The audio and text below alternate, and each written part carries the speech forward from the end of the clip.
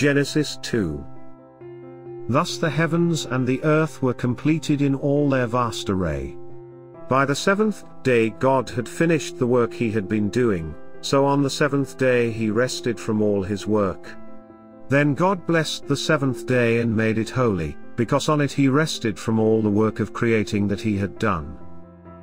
Adam and Eve. This is the account of the heavens and the earth when they were created, when the Lord God made the earth and the heavens.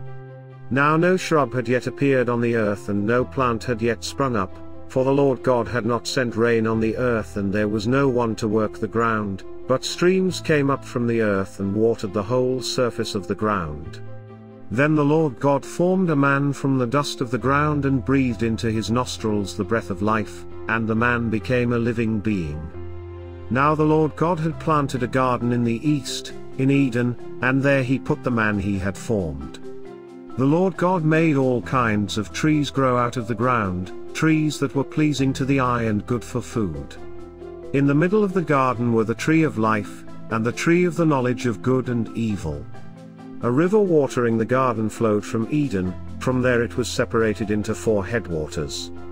The name of the first is the Pishon, it winds through the entire land of Havilah, where there is gold. The name of the second river is the Gihon, it winds through the entire land of Cush. The name of the third river is the Tigris, it runs along the east side of Asher. And the fourth river is the Euphrates.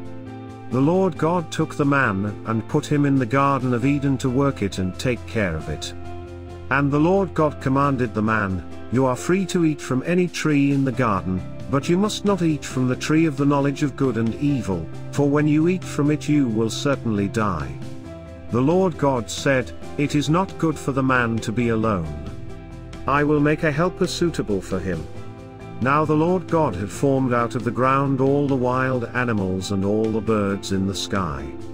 He brought them to the man to see what he would name them, and whatever the man called each living creature, that was its name. So the man gave names to all the livestock, the birds in the sky and all the wild animals. But for Adam no suitable helper was found. So the Lord God caused the man to fall into a deep sleep, and while he was sleeping, he took one of the man's ribs and then closed up the place with flesh. Then the Lord God made a woman from the rib he had taken out of the man, and he brought her to the man. The man said, "This is now bone of my bones, and flesh of my flesh. She shall be called woman, for she was taken out of man. That is why a man leaves his father and mother and is united to his wife, and they become one flesh."